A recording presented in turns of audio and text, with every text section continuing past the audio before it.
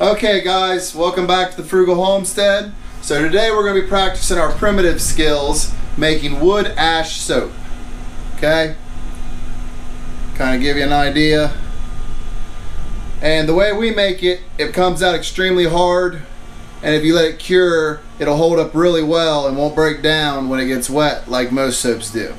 So based on that, normally we do these primitive skills stuff outside, but there's 40 to 50 mile an hour winds outside, so we had to bring it indoors. Now to do this, I've got to have the windows open because it does let off some fumes and some smells. And you're also going to hear our solar grid ties in the background. So I apologize now for all the background noise, but let's get started. Now the first thing you need to have is you're going to need to have some hardwood ashes. Okay, some oaks, some hard maples, stuff like that. Resin-based woods are not as good for wood ash lye or wood ash soap. Pine, stuff like that, not a good choice. So you need a container, and it needs to be stainless steel because this will react with aluminum. You do not want to use aluminum. You do not want to use aluminum coated. Stainless steel. You can get one of these cheap kettles here from your local Walmart for like 12 or 15 bucks. We use it for all kinds of different stuff. It's our outdoor kettle just for things like this. So when you picked your container, you want to fill it about a quarter of the way up with hardwood ashes. Then you want to fill the rest of the way with either rainwater or distilled water. There is too much chemicals, minerals, etc. in well or spring or city water to do this correctly. You will probably come out with a softer soap. It can be used, but it doesn't work as well. So we use rainwater. So I filled up the rest with rainwater, and I would normally put it over the fire, just stirring it every once in a while using a wood stirrer, because prolonged exposure to this, once we start to reduce it, will break down plastic. So we use wood. And just so you guys understand, this is caustic. As it breaks down, it gets stronger. It's kind of like reducing gravy or something, or reducing like chicken broth, and it thickens and gets stronger, more potent. All right, it's kind of the same concept here. We are basically making our own lye from wood ash to make the soap. Now when I say it's caustic, I'm not going to get into the details and science behind this, but I'm going to tell you that if you get this on your skin, once we get the lye solution up strong enough, or potassium, potash, whatever you want to call it, and you get it on your skin, it will actually start to draw the fats out of your skin, so your hands are going to instantly feel like grease. Alright, so wear gloves. I'm not doing it right this moment, but we're just starting this process. I do have kitchen gloves. You will see them on later. So once you filled it with water, some people say to leave it soak for a day or two. That doesn't hurt. We personally just put it on the stove on medium, or out on the campfire over a fire. We don't want it to boil over, but we want it to get really hot to suck out the potassium into the fluid, and then we basically cook that down into a lye solution.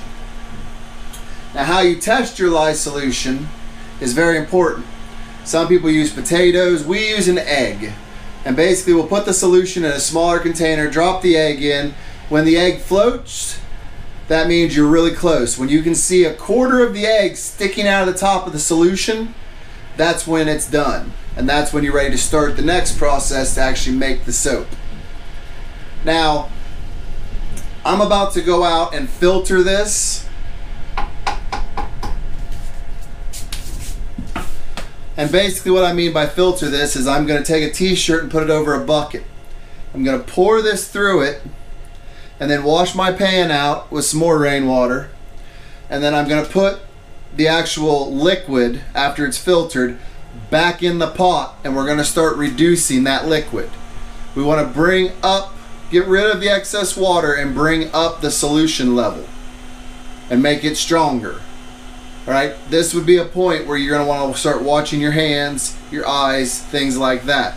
the same thing. We're gonna put it on medium, maybe a little higher. Basically, we don't want a full-blown boil. We want it bubbling, but we don't want a rolling boil. If you're out on a campfire to where it can boil over and won't hurt anything, you feel free to do a boil if you want to speed the process up.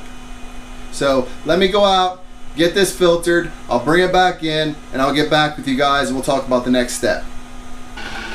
Okay, got it filtered. You'll notice that there's still that tinge in there. You can filter it again if you want to try and get it clearer, or let it cool and settle to try and separate it more. But I find it makes the soap have a nice gray, light gray color. So I haven't found it hurt anything. Now, this is actually a lot stronger than just, say, ashes and water, because it's been, basically reducing and cooking. Which means you really should use gloves when you handle this and filter it. We're gonna let it go here. I got it set on 6, so just above medium. I'm gonna let this go for a while, start to reduce, then I'll come back when we're getting ready to test it. Alright guys, so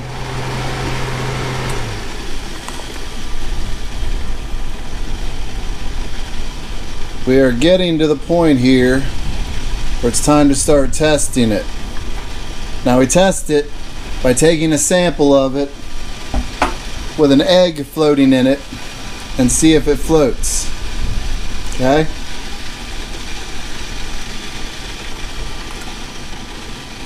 Okay, and the egg is not floating. So it does not have a high enough cook down content to make the egg float, which means it's not ready. Now as you can see back here, I have turned it up to high. It's acting comfortably, it's not bubbling up. We've got plenty of head space, it should be fine to go ahead and just let it boil down now. I do usually have the fan running, I turned it off so you guys could hear me better. That said, you want to start checking it, especially when it gets to about halfway reduced. You want to start checking it about every half an hour to an hour, because you don't want it to go too heavy, because then you have to add water back in. But if you do have to add water back in, start with a very small amount and work your way up. Right now we're just going to let this boil a little bit longer. Probably about a half an hour to an hour. We'll come back and test again. Alright guys, it's been going for about 3 hours. You can see that it's reduced to like 1/8 to 1/10 of its original amount. It's time to test it.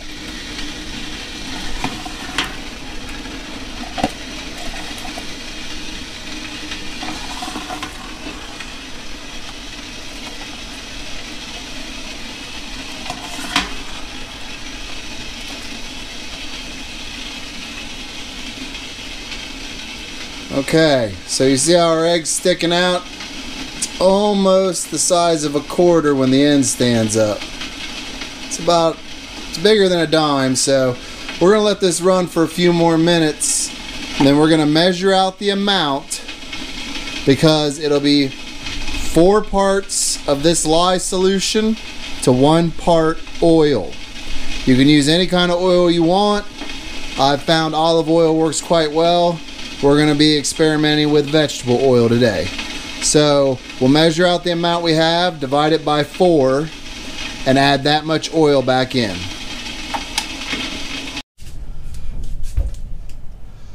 Okay, so I rinsed out the pan a little bit to get rid of some of the leftover ash. We got 1 quart of material. So that's the first quart of material.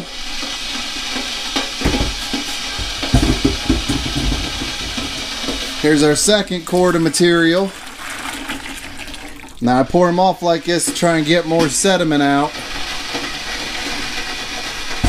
Now here's the tricky part. So we had 8 cups of material, lye water material. So we're gonna add 2 cups of oil. Here we're using vegetable oil. The trick to this is just put it in super slow. Don't put it against the sides because it'll steam out. Just put it in nice and slow. The burner's set on medium, but like I said, if you're over a campfire, it really doesn't matter. But we just want to introduce the difference in temperature slowly.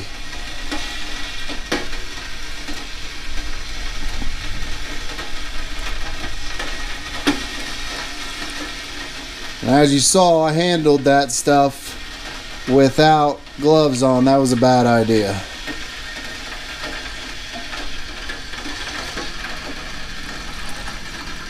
Okay. So we got it all in there. Now we give it a real light stir. We don't want to go crazy stirring it.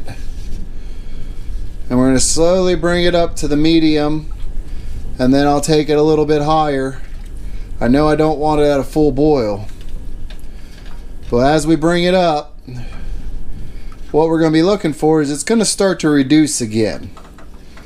And then you're going to get what most other soap things will call a trace, which means it'll thicken, and then it'll start to have ridges when you pull the spoon through it. We're going well beyond that, because if you stop when you start to get a trace, you're making a liquid style soap, a soft, like a cream based soap. If you go until there's a standing trace on this, then you'll have a soap that'll harden, but it'll break down fast in water. When you go to the part where it has a chemical reaction and it starts to bubble and expand up and look like it's got more mass, if you stop right at that point, that's what you want to use. Now granted, at that point it won't go into the molds as nicely, but you have to stop instantly once it starts to expand, because after that it starts to dry out and make powdered soap. So basically you kind of got to watch it a little bit. I mean, you don't have to hover, but you want to be back at it every 5 or 10 minutes to make sure that it's, you know, not going to that expanding point and past it. So I'll come back once it starts to thicken. Okay guys, you can see it rising up, the chemical reaction. Let me get it pulled off and poured. Alright guys, so we got some of the molds filled. We had some issues.